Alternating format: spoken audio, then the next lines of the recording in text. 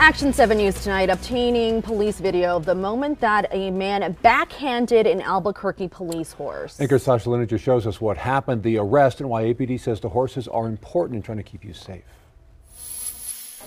It's October 5th, around 11:30 in the afternoon. They're working today. They're working right now, man. Albuquerque police and their horses patrolling the area of Central and Wyoming.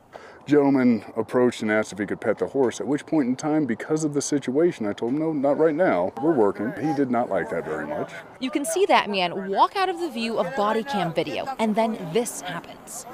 Do not hit my horse! Come here! You are not free to leave! You hear Sergeant Mike Schrader pretty upset. He hit HD. No. Yes, you did. I'm sorry. No. I don't think so. He raised back and swatted the back side of my horse. He tried to evade us a little bit, tried to move back in and amongst the people of the bus that were at the bus stop. Sergeant Schrader and Officer Chuck Breeden try and detain the man, asking for his ID, but then this happens. Albuquerque police, you are not free to leave. Stop. The gentleman had some choice words and then tried to run from us. I can tell you, you're not going to outrun our horses. A security guard hops in to help. You are being detained. You are not free to leave. Detained. Why? Because you struck my horse. The man eventually arrested and taken to jail. We are a big deterrent. We're very visible, and crooks can see us. But we can also see them. And it works. Sit down. You're being detained. It's October 4th, just before noon, near Central and Dallas, when officers are told about people blocking the sidewalks. The horses come to help. This one down here. Come on.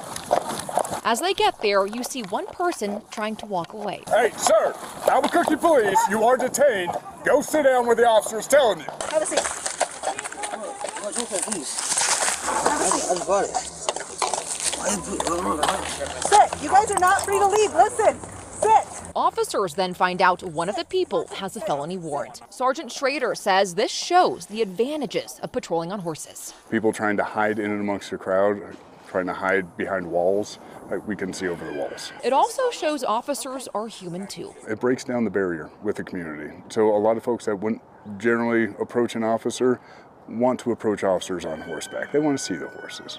But they don't want you hitting them or breaking the law because... Don't do it. We're going to find you. In Albuquerque, I'm Sasha Lineker, KOAT, Action 7 News. The horses are still patrolling along Central.